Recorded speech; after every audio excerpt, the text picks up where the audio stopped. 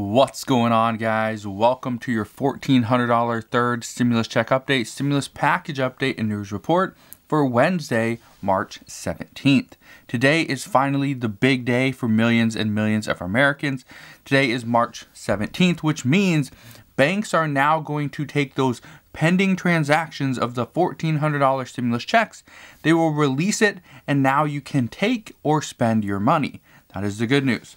What we do know, and I've received a handful of emails already this morning, that yes, people are receiving their checks. This is through direct deposit only.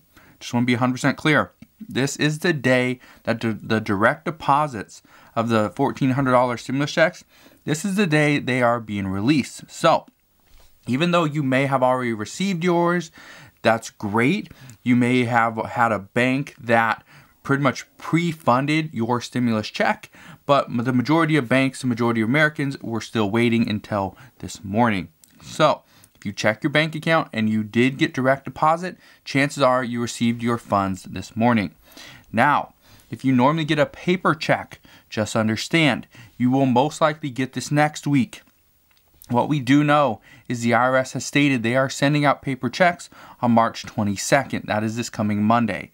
If you got a prepaid debit card last round in the $600 stimulus checks, you will most likely receive another prepaid debit card. It will not be loaded on your existing card. So just keep that in mind. Your existing card is going to be pretty much no good to you, but they will send you a new one.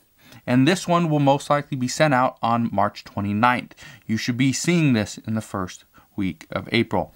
This again, and the reason I say the first week of April is actually pretty simple, because when the IRS sends out these cards, when they send out the paper checks, they send it through the United States Postal Service. And the United States Postal Service normally takes about 5 days to get something mailed or delivered from mailed to actually being accepted by you. So just understand it's going to take a little bit of time. What I can tell you is if you got a stimulus check for a smaller amount, and this is something that I've heard a lot of people saying is the problem right now. They receive their stimulus check, however, it's not for the full $2,800 for them and their child. Here's what we know about that, okay? Right now, there's very little information going on or going about simply because we don't have that much information yet. Okay, we haven't really, or the IRS at least, has not gotten much information as to, okay, why are these people not receiving their full payments? They're obviously not giving us updates on that yet, obviously because they don't have that much information either.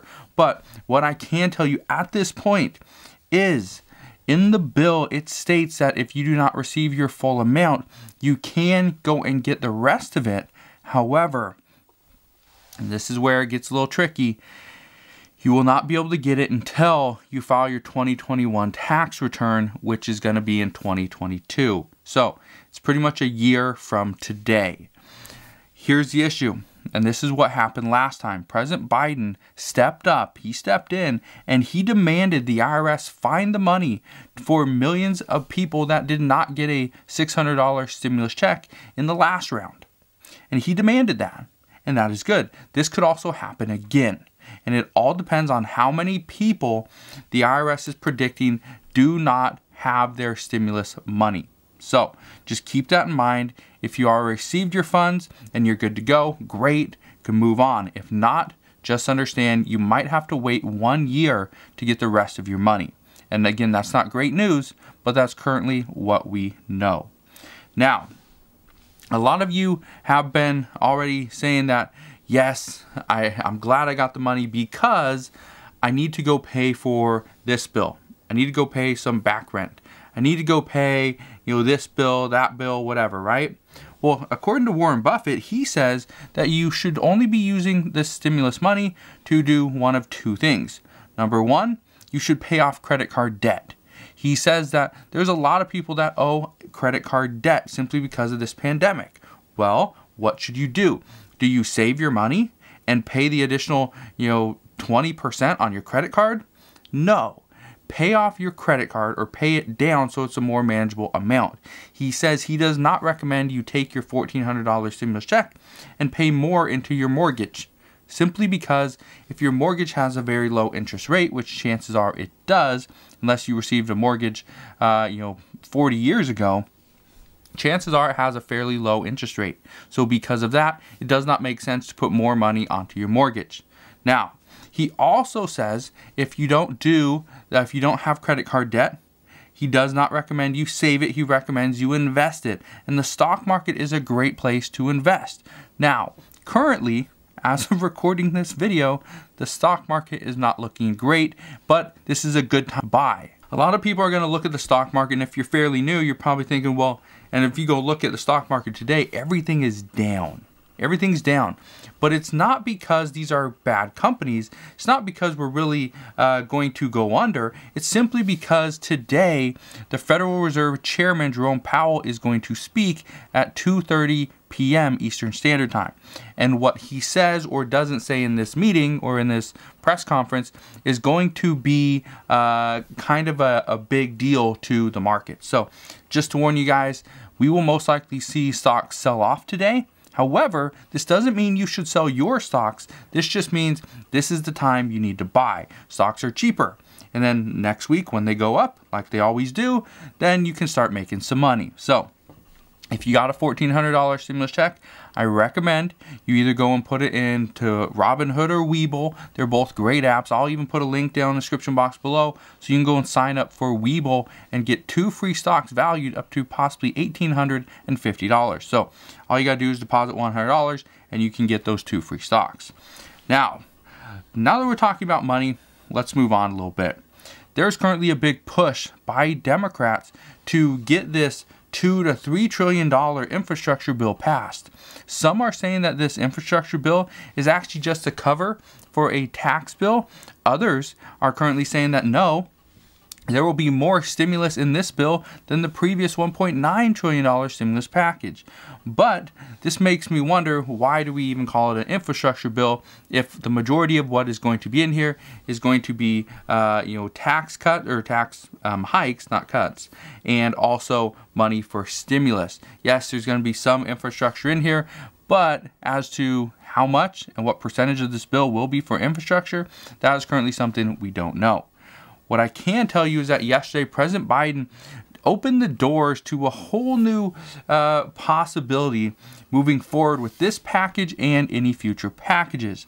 When asked, President Biden was asked, regarding the filibuster, he was asked, choosing between preserving the filibuster or advancing your agenda, what does this mean? And President Biden said that he wants to bring back the talking filibuster. He understands why so many people are frustrated, because the filibuster is stalling every single bill that ever makes it to the Senate. The Senate is where everything goes to die. It's because their rules are different. President Biden said he wants to bring back the talking filibuster from when he was in the Senate. Now, by doing this, President Biden is taking the pressure off of Democrats, because normally, if the rules, the way they sit, is the majority has to go and find the 60 votes. And the minority just sits back and waits and yeah, you're not going to find it, so the bill is going to die anyway. Well, that's what's currently being done, is right now, Democrats have to go and find 60 votes, which means every single bill has to get 10 Republicans on board, unless they do a Senate or a budget reconciliation through the Senate, like they did on the $1.9 trillion stimulus package that passed about a week ago. But a talking filibuster, which is what President Biden is proposing, and he wants to switch back to this, which I believe Joe Manchin is supportive of a talking filibuster, because he said that he wants to see it be grueling. He wants to see it be difficult. It needs to be impactful, and this is one way to do that. So, a talking filibuster would mean the minority party, who is the Republican Party at this time, they would be required to talk incessantly until they give up or the majority simply decides to pull the bill. And this is what President Biden is talking about, is if the minority wants to prevent a bill from going through, they actually stand up, they talk and talk and talk until either they give up and are tired of talking, or the majority decides, okay, you're right, I'm tired of this, let's just move on, we're going to pull the bill. And so that's what's going to happen. Well, here's what we know, okay? Again, here's what we know. Right now, all it takes is for somebody to stand up and say, yeah, I don't support this or whatever, right? And it makes it very simple, and they pretty much threaten a filibuster. They don't actually do it, they threaten it. And just the threat of that means, okay, well, this isn't going to pass. And so right now, what President Biden is saying is, no, let's get rid of that, let's change it. And if this happens, okay, and the reason I bring all this up is because by changing the filibuster, it would require Republicans to argue nonstop to get an upcoming bill stalled or rejected. If it's $2, $3, maybe $4 trillion for a Build Back Better plan, you can bet Republicans are going to try to block this. But what we see in this next bill will most likely be bigger than what was in the previous bill, which means Republicans are not going to support this at all. But we do know that Bernie Sanders, he wants to get the $15 minimum wage included, and this is one way he can do that, because the Senate Republicans would have to stand up and reject this bill and just talk and talk and talk, which chances are, I don't think they would do that for that long. I don't think Bernie Sanders would pull this bill. I don't think Senate Majority Leader Chuck Schumer would pull it either. Chances are this would pass if it's to a talking filibuster. We also know Senate Majority Leader Chuck Schumer is fighting for student loan forgiveness. This is another thing that if we were to do a talking filibuster and have a talking filibuster in the Senate, the issue is every single American could go watch the people talk, and they could see, okay, they keep on arguing against this, but why, when they have said, yes, we should see some type of minimum wage increase, maybe not to $15, but we should see something. We should see, students get some type of relief, maybe not to the tune of $50,000, but they should get something. And we also know progressives want to see a monthly stimulus check, and they also want to see permanent changes to the child tax credit. So these are just a couple things that progressives want. But based off past history from Democrats that have been holding the majority in both houses and the presidency, which happened back when President Biden was the vice president, that was the last time. Well, what we do know is they have changed their ways of getting these bills passed. Before, they would try to create a bill that they thought the American people really wanted and would enjoy. Well, they decided no, that didn't work. So now what they're doing, and this is something that we got reports on Monday as well as yesterday, but now what they're doing is they're passing bills that the American people have already stated they want. These are the popular bills. So just keep that in mind, and this is why the $15 minimum wage provision will most likely be included into this next bill, simply because what we've heard from multiple reports is about 8 out of 10 Americans think the minimum wage is currently too low. And about 75% of Americans believe there should be a $15 minimum wage bill. That should be the bottom, $15. So right now, that's currently where we're at. This is also why there will be something for student loan forgiveness as to how much. Chances are it's not going to be $50,000. It'll most likely be $10,000. And this is also why some legislation that has already passed could be modified in many ways. Let me just give you an example really quick. But one of the things that we know right now, let's say you owe some back rent, okay, to your landlord. Here's what we know. If you decide to vacate the property, let's say you get evicted, you just leave on your own, right? You just move out. Here's what we know as of right now, the way the bill is written. If you move and you are not occupying that piece of property, okay, that dwelling, the issue is you cannot qualify for rental relief under the current bill. Because of the way it's written, you have to be the occupant of that dwelling, that property. If you are not, then the government will not give you any or pay off any of your back rent that is still due. That will be on you. So if you vacate a property, just understand, okay, it doesn't matter if you're living somewhere else, if it's better, if it's worse, if you're homeless, it does not matter. You could be living in your car. If you vacate the property and you're not at that property anymore, then no, you cannot qualify for rental assistance.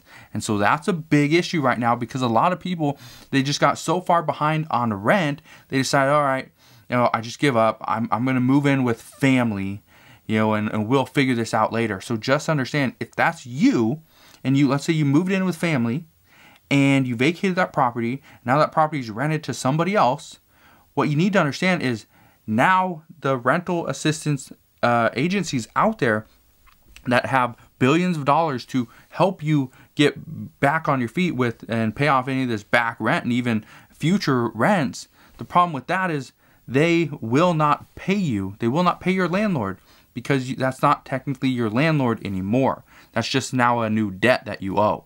So just keep that in mind. But this rule is making it more difficult for many Americans, and this is something that we could see changed in this next bill. It could at least be modified. And there's many other changes that we could see as well. But as of right now, there's a lot going on that seems that the $1.9 trillion stimulus package and the new Build Back Better plan, we're going to see these two things collide very soon. As to what happens once they do, well, we'll just have to wait and see. But as of right now, that is currently what we know. That's currently what we are hearing. As always, as I know more, I promise I will share more. Consider subscribing so I can continue to keep you updated on everything that's going on. And I'll see you guys on the next one.